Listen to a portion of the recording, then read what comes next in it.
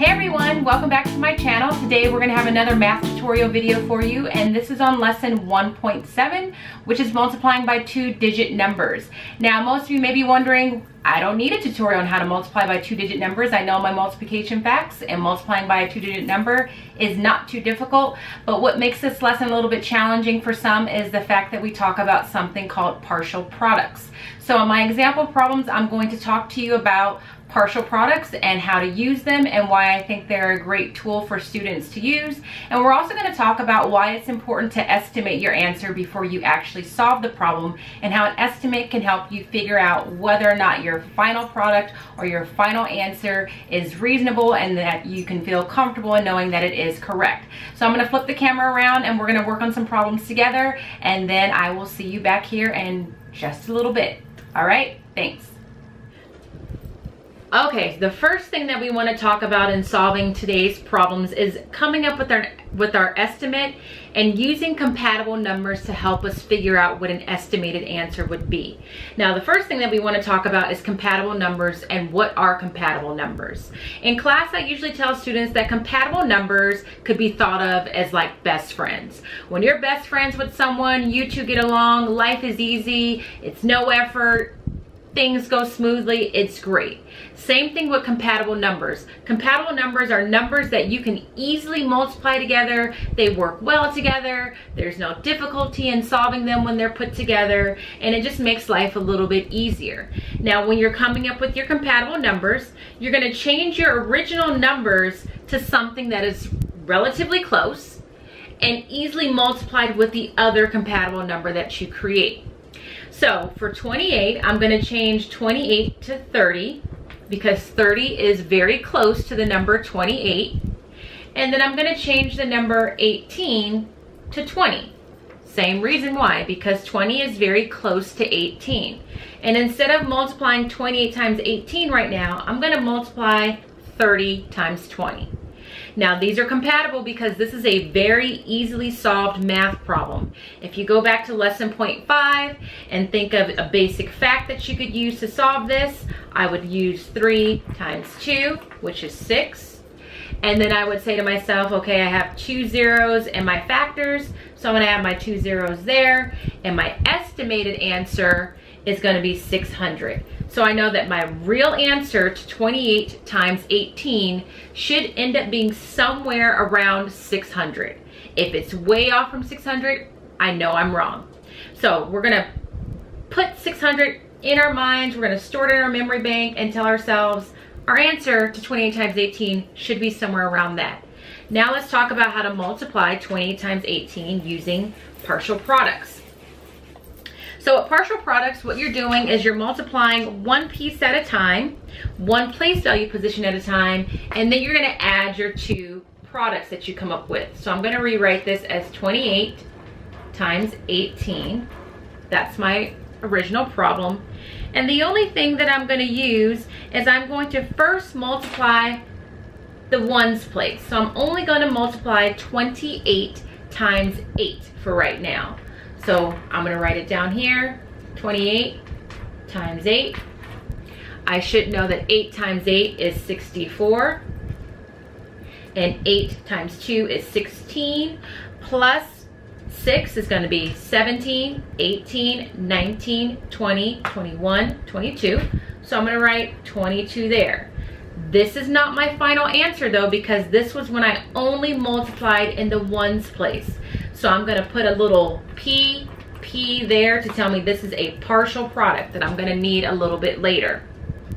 Now I'm going to multiply by the tens place. So on the side, I'm going to do 28. Now there's a 1 in the tens place. That does not mean that you're going to multiply 28 times 1. That means you're going to multiply 28 by 1/10, which would be written as 10. Okay, that's a very common mistake. You're not multiplying 28 times 1. You got to make sure you realize that the value of that 1 is 1/10. Now, if you look here, you should also be able to use what we've learned in lesson 1.5 and know that that's a mental math problem. I can just use my powers of 10, or I can tell myself 28 times 1 is going to be 28. I'm dealing with the first power of 10, so there's going to be 1, 0, and 10, and just add that 0 there. That's not my final answer either. This is a partial product, so I'm going to put a P label there, and I'm going to put it in parentheses.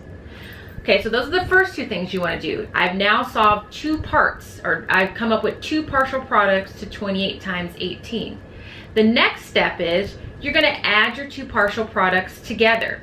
So I'm going to erase it, and I'm going to remember my numbers, 224 and 280. So I'm going to take 224 and I'm going to add that to 280. 4 plus 0 is 4. 2 plus 8 is 10. 2 plus 2 is 4, plus 1 is 5. So I am now saying that my answer to 28 times 18 is 505. Now, what I like about this is that it just breaks down your multiplication problem into two smaller, simpler problems, one of which became a mental math problem. The other reason why I like this method is that it takes away the risk of a student putting their digits in the wrong place value when they multiply using the traditional method, and I'll show you what I mean by that. So if I did 28 times 18 and I were a student, most students will start off correctly and they will do, okay, 8 times 8 is 64, 8 times 2 is 16, plus 2 is 22, and they'd be great, and that would be fine. The issue then becomes is sometimes students will forget to put a placeholder here, and they'll just keep multiplying. So they would make the mistake of doing 1 times 8, that's 8, 1 times 2, that's 2. They'd add these numbers together. Sorry if my numbers are crooked and sideways. 4 plus 8 is 12. 2 plus 2 is 4. Plus 1 is 5. And 2 plus nothing is 2. And they'd make the mistake of thinking that their answer is 252. Strictly because they put this 8 in the wrong place because they forgot to put their placeholder there. So using partial products takes away the risk of a student doing that, and it creates a situation where a lot of times there's a mental math problem that you could easily solve instead of going through all the steps. So let's solve it traditionally, the regular way, so that I can prove to you partial products does work. So you have 28 times 18. 8 times 8 is 64. 8 times 2 is 16, plus 2 is 22. You have to remember to put that placeholder there so you don't make the mistake like most students have done in the past, like I just showed you. Then you're going to do 1 times 8 is 8. 1 times 2 is 2.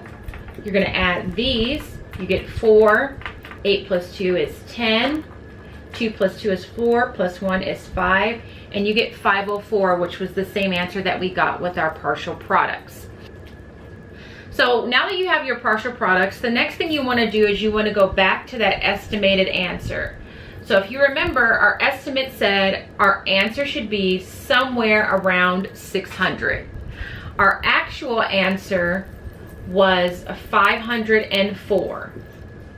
Now, this is where you got to really just trust yourself that you did the math correctly, because some of you may think, well, 504 is not that close to 600, but it is relatively close. It is close enough for you to feel like, okay, I took my time, I checked my work, this is the answer that I got. It's relatively close to my estimated answer, so chances are I'm correct. Now, if this was 200 or like, let's say 200 or 1,000, then you should know for sure that that's pretty far off from 600.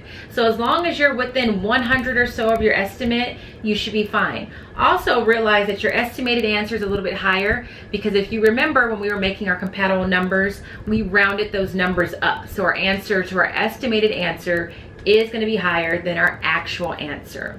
So I'm going to flip the camera around and give you some final thoughts, and then we'll go from there. All right, welcome back. I hope those example problems that we went over together have been helpful to you. And also for tonight's homework, please make sure that I do want you to estimate, because I think estimating your answer before you solve it is a good way to help you know if you're on the right track and if your answer is likely to be correct. Remember, with estimation, everybody estimates a little bit differently, so I may come up with one set of numbers as my compatible numbers that I use to estimate, and the next person may come up with something different. As long as your compatible numbers are reasonably close to the original problem and your estimate is reasonably close to your actual product, then you should be good to go and you should be on the right track. So I hope this video was helpful, and as always, don't forget to put your first name, last name, number on your paper so that you get credit, and I will see you here for the next video. Bye everyone.